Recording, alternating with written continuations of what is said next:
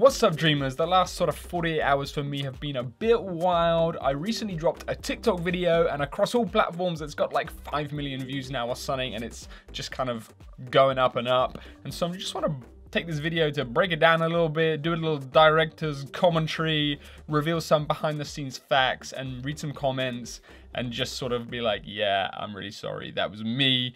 Before I go any further, massive props and shout out to my boy Frey and Dubs, who made the music that I used. I don't own that music, and I don't own the original screenplay, if you want to call it that. It was those guys that really inspired me, and I just wanted to take what they had and give it its Jesus twist, which I believe I did, because I love Jesus. Let's get going. So here's the video right here. It's me doing a Bible study, flicking through the pages, and I'm starting to feel the music and just feel the Bible study. You know, Holy Spirit's there. But who's this guy who's watching me? It is the devil, and he's just saying his lies and telling me I'm dumb. And Jesus is watching this whole thing. There he is at the window. And I look up and boom, here he comes.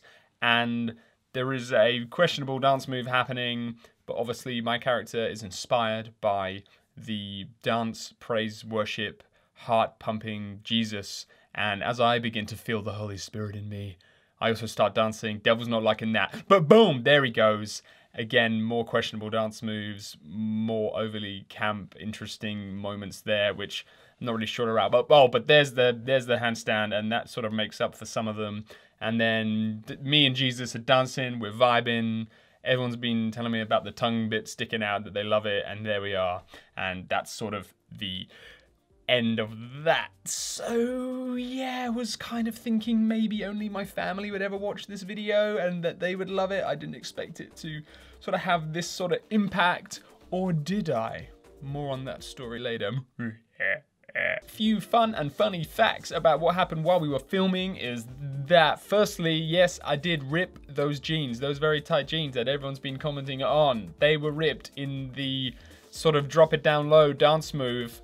Here is proof, my nice nudie jeans, although they do offer free repairs, so I can just send them back, and then they'll send them back to me repaired, so that is good. Second fact about when we were filming, this isn't so fun, is that my wife, who was amazing and let me boss her around to get the exact shots that I wanted, bless her, she was probably a bit overwhelmed, and at the end of filming, the last shot we were doing, she almost passed out in the garden because the filming process was so intense and I knew it had to be perfect. For those of you who are very spiritual, you'll find it interesting that it was when we were filming the shot of the devil walking away, defeated.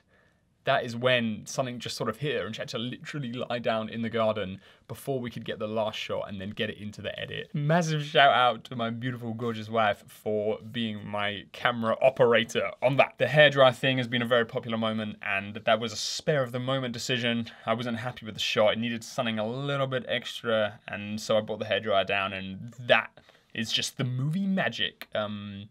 It was very obvious that you could see the hairdryer, but I think that's fine. It's kind of funny. This is my second or third TikTok video I ever made, and I had no idea how to use the platform. I just had loads of time on my hands because I've lost a lot of work in filmmaking. That's what I do. I make video. And so I had the time and I had the skill, and so it's kind of made it for fun and put it on TikTok. And it's got like 250,000 views or something like that. And then someone posted it on Twitter. And they have loads of followers. They had like 60,000 followers or something.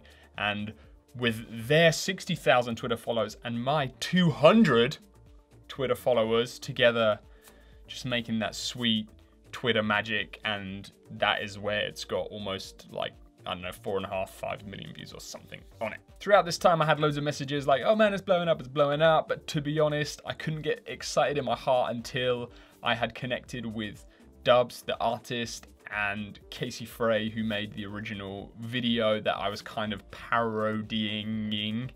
And when I woke up this morning and they had messaged me, I was like, oh, I feel so relieved. I can finally make this video and I can finally drop it on YouTube because they loved it and they gave me respect. So, whew. Couple of my favorite Twitter comments, here we go. Glad to see Hosier is enjoying his quarantine.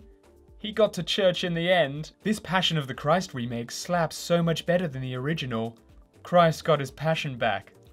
I feel like I'm sitting in a church gymnasium while my youth pastor puts this on the projector. To all the youth groups out there who are now probably playing this video and absolutely loving it, like and subscribe. Finally, I just wanted to say again on the topic of did I know this was gonna blow up or not? Why don't you check out this video I made in sort of November, December time called A 2020 Prophecy. This is after spending some time with God and praying and reading my Bible.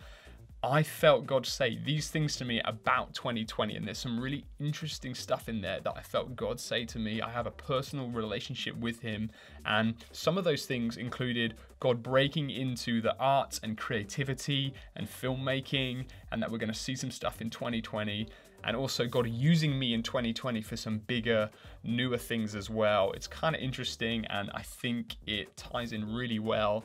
And so without sort of sounding like, I knew it, I'm so big-headed, actually I had a sort of feeling that this is what I was supposed to be doing. I was supposed to be dancing and being on camera and being behind the camera and making films for the glory of God and to point people to Jesus, even if it is really fun and really silly. That is what I want to do with my whole life.